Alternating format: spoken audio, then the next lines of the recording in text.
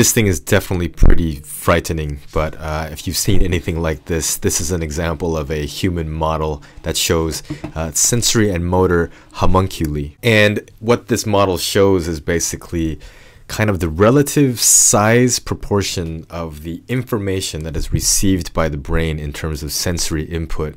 So if you see a large tongue or really large hands, it means the somatosensory cortex or the motor cortex that's receiving information is getting a lot of information from the hands compared to, for example, the shoulders or other parts of the body.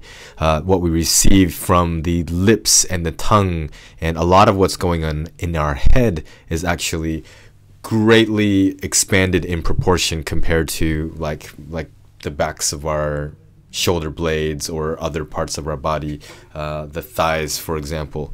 And this is simply because there's a greater density of receptors. You can actually set up experiments like this as well too. If we just use this, for example, pretend like this is an arm and this is your hand. There's something called the 2-point discrimination test, where you can basically use like a paperclip that's been bent, and you ask somebody if they can tell if you're poking them with one end of a paperclip or with two ends of a paperclip really close together. And it turns out that like the palm of your hand over here, you're much better at distinguishing if there's actually 2 points there. If you actually used a paperclip that had 2 points kind of bent like this, and if you put this on the palm, you would feel that it's actually 2 points. But if you put it somewhere like on the back of the shoulder, for example, they would actually feel like there's only 1 point. So that's just telling us that there are certain parts of our body that have a greater density of receptors.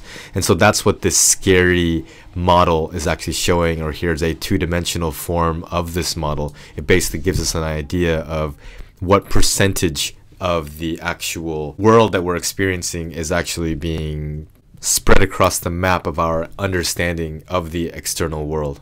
And finally, we'll have a quick look at the correlation between brain and body size. You can see here's kind of the relative brain sizes. Humans are in the middle with this pinkish cloud, 1.5 kilograms. Chimpanzee brain, 0.5 kilograms. An elephant brain is 5 kilograms.